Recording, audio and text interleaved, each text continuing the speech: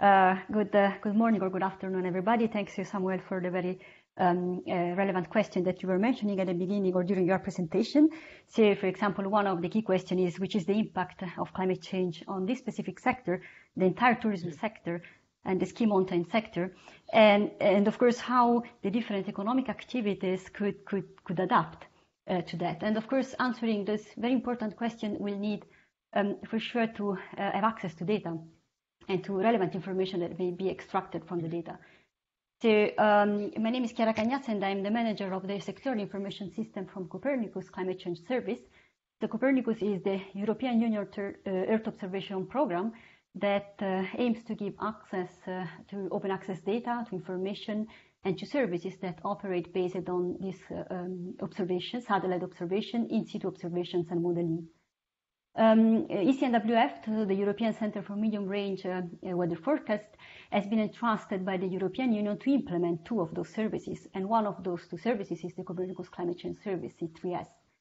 So somehow the objective of C3S is really giving access to climate information to support decision-making on mitigation and adaptation strategies related, of course, to climate change. So, the sectoral information system is this component of the Copernicus Climate Change Service that has the role to transform somehow information that may be extracted from the data into a piece of knowledge in different sectors that permits to be inserted into any decision-making process.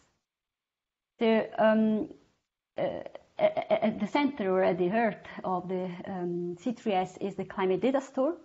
And as you may see from this slide, this is an infogram that summarizes in a nutshell what the climate data store is.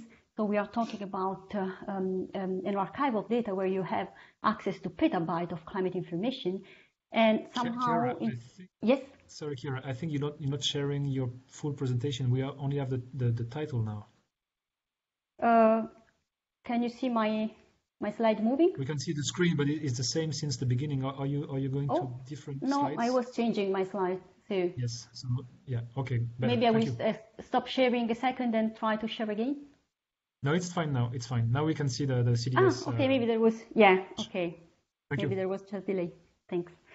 Okay. So here on the bottom you can see the website where you may find information about the climate data store. But yeah, okay.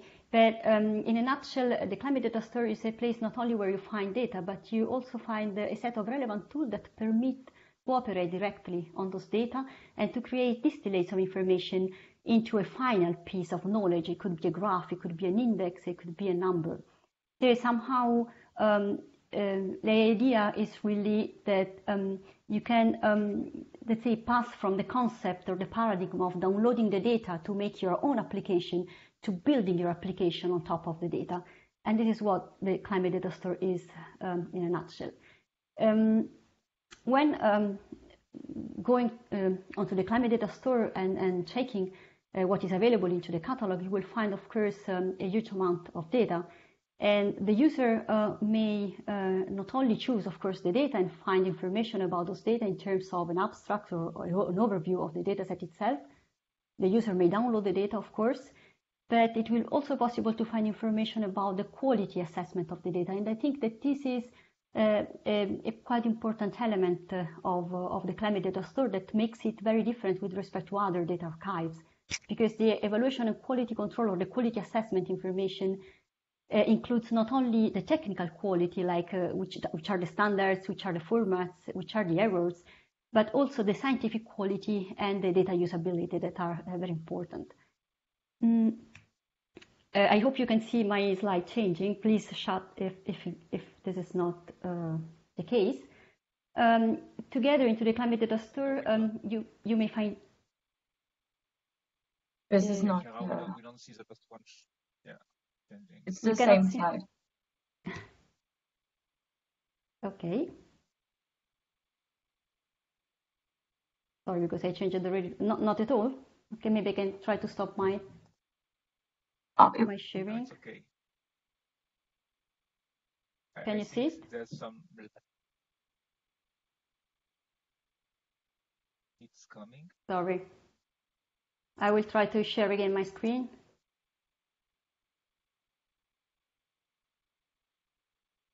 Please let me know if you may see it. Can you see my screen now? Yes, we see it. You can see it in full screen mode or in presentation mode? Full screen mode. Okay, so that's fine. So this is a slide about the toolbox. I hope you can see this. Okay. So in the Climate Data Store, you find this suite of tools, that is software tools, that is the toolbox that permits to operate directly on the data, as I was mentioning before. So in this way, somehow the developers do not have to worry about the physical location of the data set, the access method, the format, the units, but they can really focus on developing direct their algorithm on top of the data. And recently, a lot of improvements have been made into the toolbox, and the user experience has much improved. I'm changing my slide. I hope you can see it again. So at C3S, at the SIS, we cover different sectors. Here you see the example of information that we provide in the different sectors that are here mentioned. So somehow our activity is really giving tailored information in terms of tools, indicators, user stories, applications that are relevant to one of those specific sectors. And of course, this information has to be based on climate information that is extracted directly from the data.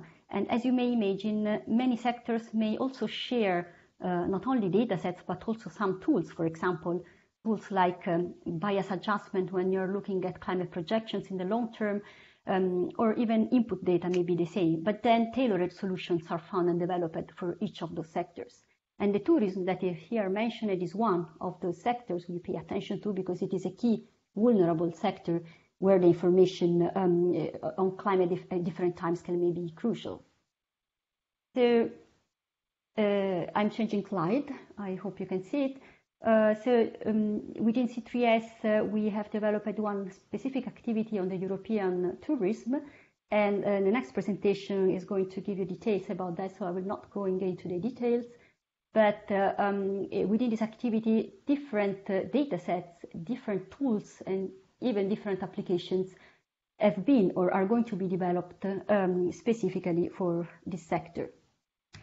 If you go into the Climate Data Store today, you can find already available 3 different data sets that I'm listing here, derived from this European tourism activity from C3S. And again, I'm not going to give you the details, as in the next presentation you will know more about this last data set and the relevant application.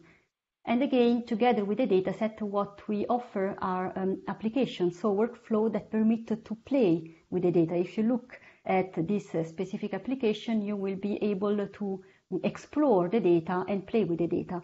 And when we develop an application, we also offer, together with the application, the source code that goes with the application. So any user may take pieces of code, reuse it, and apply again to their own tailored applications. And finally, I will end with this slide.